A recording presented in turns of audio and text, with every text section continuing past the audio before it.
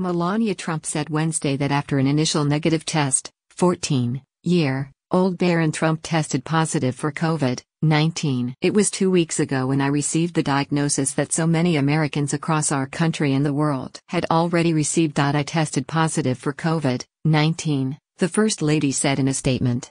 To make matters worse, my husband, and our nation's commander-in-chief, received the same news.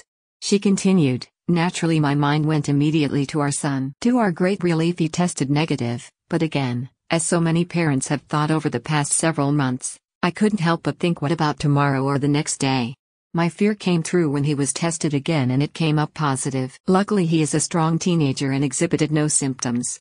In one way I was glad the three of us went through this at the same time so we could take care of one another and spend time together. He has since tested negative.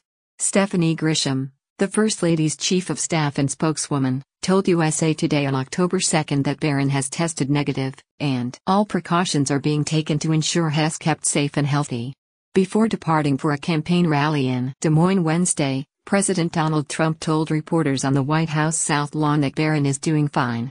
The president was discharged from Walter Reed National Medical Center Monday, 4 days after he and Melania tested positive for COVID-19.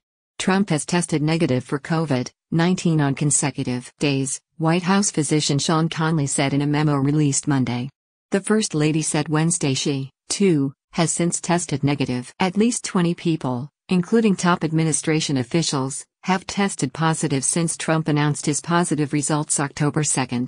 Many attended Judge Amy Coney Barrett's nomination ceremony September 26 at the White House Rose Garden, where few people wore masks. More than 24 administration officials, associates and others have tested positive. Barron's private school, St. Andrew's Episcopal, was set to begin a phased transition to hybrid learning this week. Asked back in July about sending his son and grandchildren back to school, Trump said he would be comfortable with it.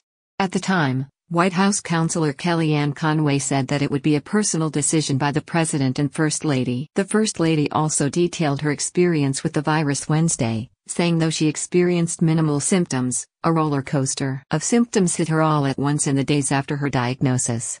I experienced body aches, a cough and headaches, and felt extremely tired most of the time.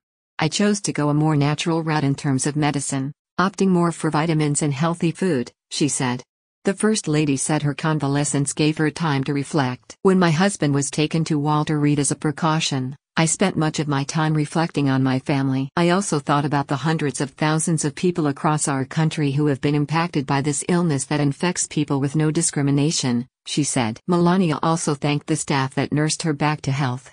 It was an unfamiliar feeling for me to be the patient instead of a person trying to encourage our nation to stay healthy and safe. It was me being taken care of now, and getting first-hand experience with all that COVID-19 can do, she said. To the medical staff and the residence staff who have been taking care of our family. Thank you doesn't say enough, she added.